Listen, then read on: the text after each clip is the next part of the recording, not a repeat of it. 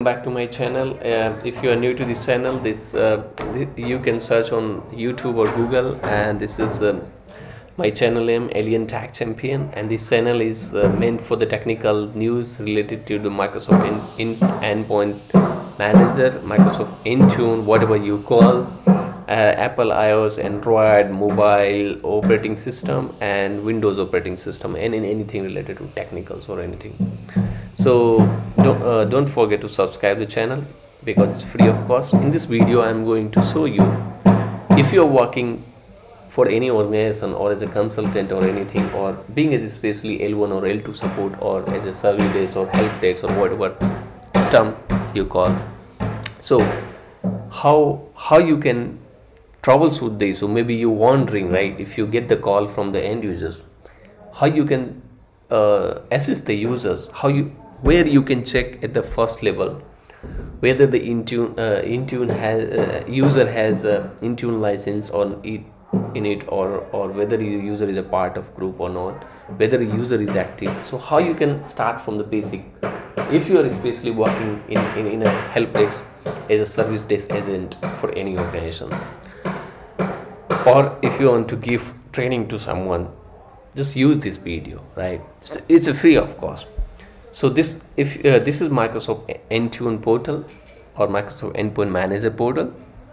Here you have to go to the, of course, to access this blade you need some permissions to access, right? And I have made video on this, how you can define the role and grant access to the agents based on the level of access, and then you can make a role and assign to the admins. So you have to just go to the troubleshoot and support, and you see here there is 3 tab, right? The guided scenario. You have to click on troubleshoot and select the user. So I have only one user, just select this one. If you're working for an organization, you will see the list of users, or you can search for any users, whatever it will show you, right? So you see I have selected these users, MDM expert, principal name, UPN is there. You see here Intune license option is there, right? So it's currently in yellow triangle shape, right?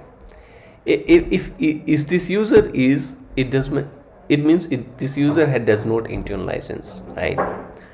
So if Intune license will be there, then it will be show in true green mark instead of yellow.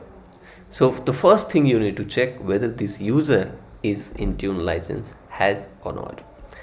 You can also check the group membership. If you have any group membership, it will show here whether this user is a part of any licensing groups or any groups.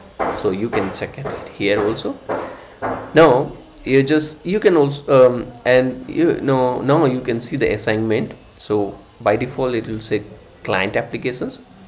You see all those compliance policy. If you want to see if any compliance policy is assigned to these users, you will see here it's included. If any configurations policy is assigned, you see here it's included. App protection policies, so there is no policies targeted for these users. PowerShell script, you see, yes, there is one script. Enrollment restriction is there, yes, of course. Device limit and device, right? So everything like application is there. You see we have applied, like for these users for iOS or Android, right? Outlook, team, and some. And if your device is enrolled, you will see currently there is no device enrolled, so there is no registered devices. If your device is enrolled, if any devices is enrolled with this user account, it will show here, right? And you can just click it and you'll open. App protection status, there is no app protection and there is no enrollment failure. So you will see if any of these will happen, you will see here. App protection status, I will show you this one, whether you're using MAM or fully MDM, it will show for both, right? And you can also refresh the data so that the data will get refreshed and you will see the latest information. So this is the one of the basic troubleshooting. You can start checking. Most of the agents don't know where to check and from where we can start. So the first thing, you have to see the license, the group membership, and anything you see any device is registered, any restrictions is there, you can check any restrictions is there, or enrollment failure, right? Like you can review all the enrollment failure of the users, like whether why the failure has happened, whether it's unsupported OS or maybe something, it will show here, right?